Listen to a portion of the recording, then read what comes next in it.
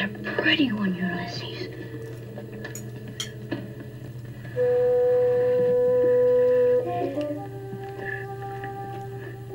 There it is.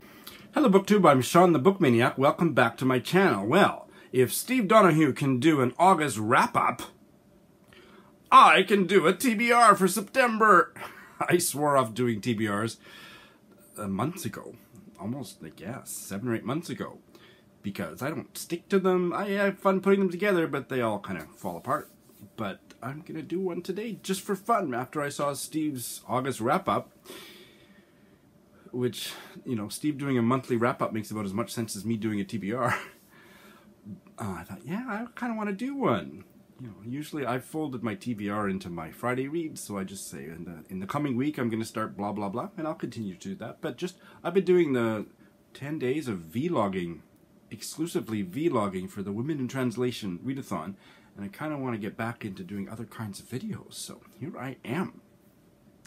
And also, this is a reality check because I look at the stack of books I got here. So let's start with the ones that will probably still be in progress. September 1st is tomorrow, so yes, these will still definitely be in progress. Leftover from the Women in Translation readathon, Alberta and Jacob by Cora Sandell, 1926 Norwegian novel, translated by Elizabeth Rocan. I'm loving it, I'm about halfway through it. A little bit more maybe, a little bit more than halfway through it. And it's really quite an emotionally resonant, powerful novel about a fucked up family in 1920s countryside Norway, rural Norway, or seaside Norway. And I'm really enjoying it. I'm expecting it to end up being a 5-star read. That's what I'll be beginning the month with. Very similarly, left over from the readathon is The One Who Did Not Ask by Altaf Fatima. I can't remember when it was published. I couldn't really find out, I believe 1960s in Urdu, but translated in 1993 by Ruxana Ahmad. Really enjoying it. It's a slow read, very emotionally heartwarming. A book that I am choosing to savor slowly, so I will be continuing to read this in September. I hope to finish it up in September. Also, kind of a leftover from the Women in Translation readathon, and it's a long story which I won't get into here. If you want the long story, you can make your way through one of my vlogs from that 10-day period. But I started reading a biography of Kate Roberts, who is, what until a few days ago was a new-to-me writer and the queen of Welsh literature. She wrote exclusively, I think, or at least predominantly in the Welsh language. Most of her works are short stories, and they have been compared to de Maupassant, if I'm pronouncing that right, and as really first-class short stories. So I've never read anything by her. I'd never heard of her, and if I had heard of her early enough, I could have ordered some of her books for the Women in Translation readathon, but I will read them on my own time, or next year's readathon. But in the meantime, I started reading a biography of her in English, which is on Scribd. And I can't remember the author's name, but here's the GIF. Check the show notes. I'm enjoying reading the biography. I'm going to continue to read it during the month of September. Wouldn't be surprised if I don't finish it in September, because I don't really have a deadline for that one, but I'm enjoying it.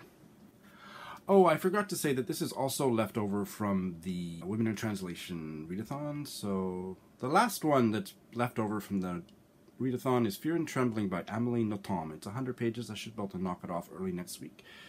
It's translated from the French. Amélie Nothomb was born in Kobe. She's a Belgian national, but grew up in Japan, and her, well, most or all of her fiction is set in Japan. And this is about a woman who interns in a Japanese corporation, and things don't go well. Otherwise, the month will start. Starting tomorrow, I will be doing a 3-day buddy read with Alex of Big Al Books. Johnny Appleseed by Joshua Whitehead, which I can't believe is a 2018 novel. Yes, and Joshua Whitehead is an OG Cree. I should have got Alex to teach me the pronunciation. Nihaya Two-Spirit Indigiqueer, member of the Pegui First Nation Treaty 1. And I read the opening paragraph of this book and was a smitten kitten. I had started this buddy read before my wedding and had to be put on hold. It's now off hold, back on. The Life of E.F. Benson by Brian Masters. I read half of the first chapter and had to set it aside, but I'm not a big biography reader, but I was enjoying the writing and learning more about E.F. Benson's life and his parents and whatnot. This is a buddy read with Leah from Litzy, and I met Leah and fell even more in love with her at my wedding. And so we're resuming it as of today. So we'll be reading maybe a chapter a week. Oh, this one is unrealistic, but if there's space in September, Leah and I will also be buddy reading this Quebecois novel, Kamouraska by Anne Hébert, which was a total cover buy. I hauled it recently. I don't need to say any more about it, but if Leah and I don't buddy read it in September, it'll be an October buddy read, but maybe we'll fit it in. And the only non-buddy read book that I am definitely want to start and finish in September, because I've waited too long to get to the next Barbara Pym novel that I'm reading in sequence, and that is Quartet in Autumn. So I will be reading this by myself, and I can't wait to start it next week. The last one I read was a buddy read with Ange, and it was about 3 months ago. No Fond Return of Love.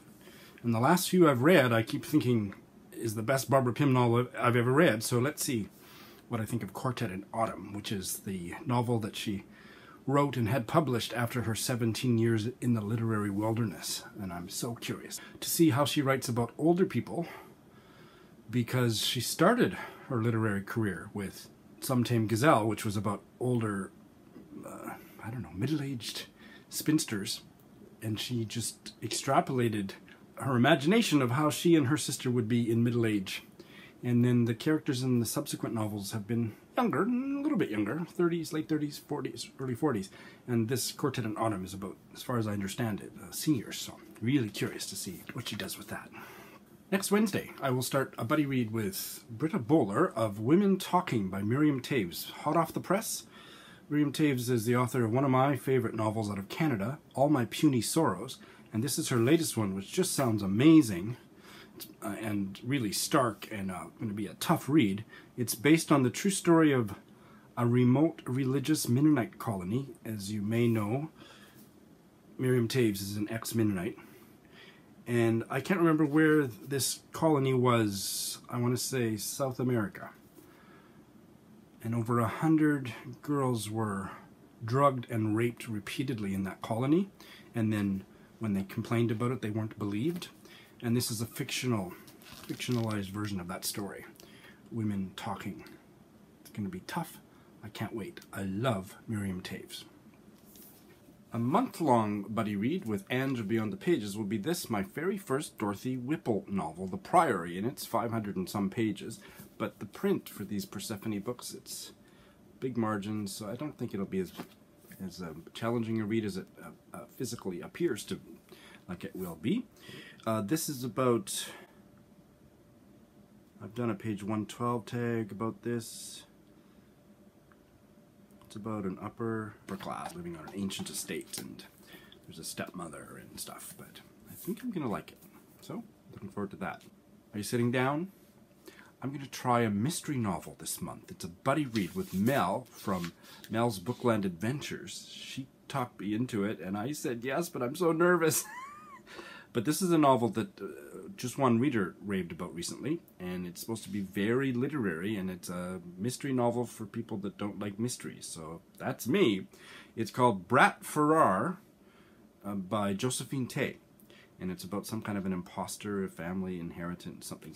It's supposed to be really good, and it's on script, so I'm gonna try it with Mel. So Mel's gonna have to hold my hand, and she's already told me she won't hate me if I bail. And in the second half of the month, I'm looking forward to a couple other buddy reads. This is with Claire of Claire Reads Books, The Bridge on the Drina by Ivo Andrić. And this is a classic from Bosnia. And it's a historical novel that opens in the late 16th century and goes up to the beginning of World War I. So what a sweep, hey? And it centers on this bridge, I guess. But I kind of invited myself to that buddy read with Claire when I heard her talk about it on a book haul or on wouldn't have been a TBR, because it was quite a while ago we talked about it, but maybe a book haul. So I'm looking forward to, I've never read a Bosnian novel, hadn't heard of this writer. I'll tell you how it goes. And the last buddy read I have planned for September is another weekend-long one, and it's a reread for me and a couple others of the, there's about 5 of us in the buddy read now, but it's A Month in the Country by J.L. Carr. I read it 2 years ago. Absolutely loved it, and wrote in my Goodreads review, if I knew what was good for me, I would reread it every couple of years, so I'm going to honor that. And this is a buddy read with Wilson Sugart, Heidi of My Reading Life, Curtis of Curtis Books and Books, and newly, I'm delighted that we have added to the group, Chris of Chris Bookish Cauldron. So, I can't remember who's read it already and who hasn't. I'm looking forward to that. That's the third weekend in September. By now you will have seen, or you should have seen, my Eric Carl Anderson 40th birthday tag video.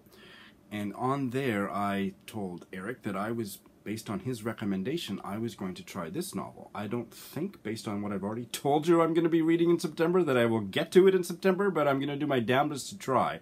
The Third Reel by S.J. Nudia. And yes, that is the correct pronunciation. I checked twice, checked 3 times. S.J. Nudia, and it sounds fascinating. It's about a South African expatriate in London during the time of the terrible decade of the 80s when South Africa was on fire, and he is a film student, and he falls in love with a German guy and finds the first of 3 reels from some 1930s German film and ends up going to Germany to try to find the rest. And then it goes from there, and it sounds, it's a chunkster, it sounds incredible. So if not September, as soon as possible thereafter, and if anybody wants to buddy read it with me. So what do you think? Do you think I have enough to read for September? Now that I've put it all down in a video, I'm feeling, no, I'm actually not feeling overwhelmed. I do well with buddy reads. I have trouble fitting in anything that isn't a buddy read. So, and what a fabulous lot of buddy reads I have coming up, hey? Alright, have you read any of these books? What do you think? Give me your thoughts below, and thanks for watching.